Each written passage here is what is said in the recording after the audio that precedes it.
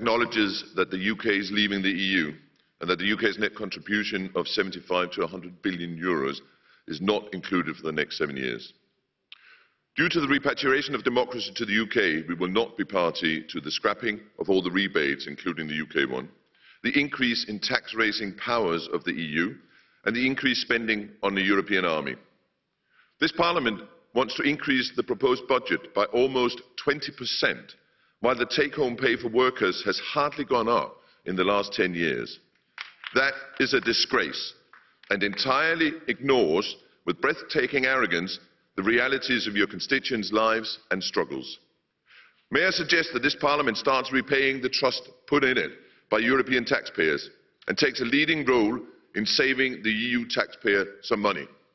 Let's start with getting rid of the 130 chauffeur-driven limos and having allowances paid on production of receipts reflecting the normal practice expected in any company across Europe.